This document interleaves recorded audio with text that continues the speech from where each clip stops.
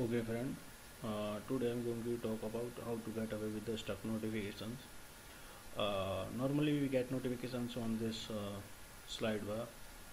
So as we can see that here a clear tab is mentioned. So if you press this tab, notifications will just go off, but you can see that only uh, one notification has gone off. So even if I tried to remove this USB, then you can see and clear it again. You can see the USB is removed, and I have removed this USB storage from the cell phone, but you can see that this notification is not going off.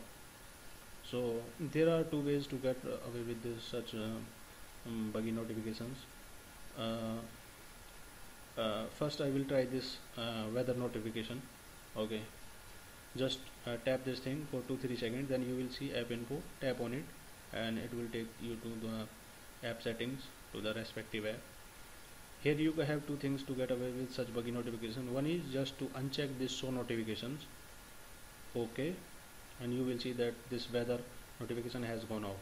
So recheck it again so that it reappear after some time, and if this option is disabled, then you can directly force stop that particular app and it will reappear after some time.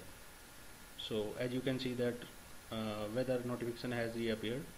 So now we will try this USB notification. Tap for 2-3 seconds, app info, and it will take you to the respective app. There you can see that this show notification tab is disabled. So here only option is to force stop. So let's try force stop. Here it is gone.